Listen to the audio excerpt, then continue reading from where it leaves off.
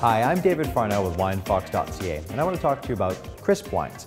So what makes a crisp wine a crisp wine? Well, it starts off with the grape variety. A lot of grapes tend to have higher acidity, even when they get very, very ripe, like Riesling, like Sauvignon Blanc, and certainly like Pinot Grigio.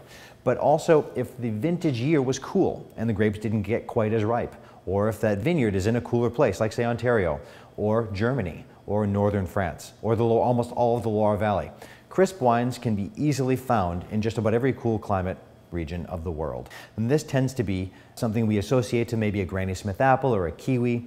This is the refreshing side of wine. So we talk about cooler climates, we talk about maybe stainless steel fermentation. You may hear some of these words used to describe wines like grassy or gooseberry. What the wine writer is trying to tell you is that these are wines with high acidity that are bright, fresh, and refreshing. Kind of like a trumpet, as opposed to say a saxophone. Something that's brighter with higher frequencies. These are the wines that call out for a Saturday afternoon at the cottage when it's nice and hot out and you want a refreshing light white wine.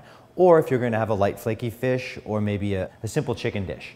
Wines that aren't too intense but have enough acidity to carry and balance food very well. So this is for me what crisp wines are all about. They could be many different grape types, but really at the end of the day it's your experience of having a crisp, light, refreshing wine that puts into the crisp category. I'm David Farnell with Winefox.ca. Thank you very much for joining us.